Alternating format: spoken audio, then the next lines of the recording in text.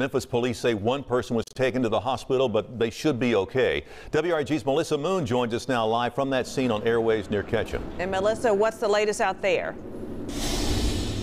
Well, as you can see behind me, the barriers are back up tonight, and that wasn't the case earlier today.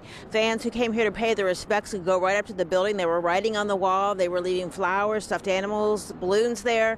But this afternoon, someone was shot standing on the sidewalk outside this building.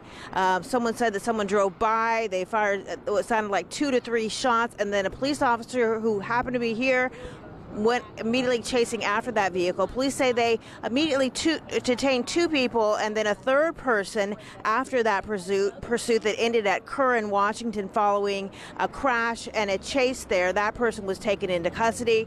According to witnesses here, they don't think that person was targeted. It was just a random shooting. And here's what one witness said happened. When it happened, me and my friends hit the ground. Everybody else hit the ground, and another guy was hit in the inner thigh. He's been rushed to the hospital. So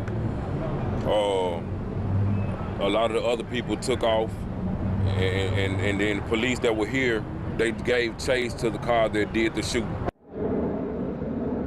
And again, 3 people were detained. We're told that there were about 30 to 40 people out here paying their respects when that happened. And since all this, Memphis police have come back and they have brought a Skycop camera out here that will likely stay here throughout the evening. Now, someone told me that there was a memorial planned here at 6 o'clock tonight. Don't know if that is still going to happen. In fact, police are getting ready to move us back a little bit as well. Reporting live in South Memphis, Melissa Moon, WREG News Channel 3.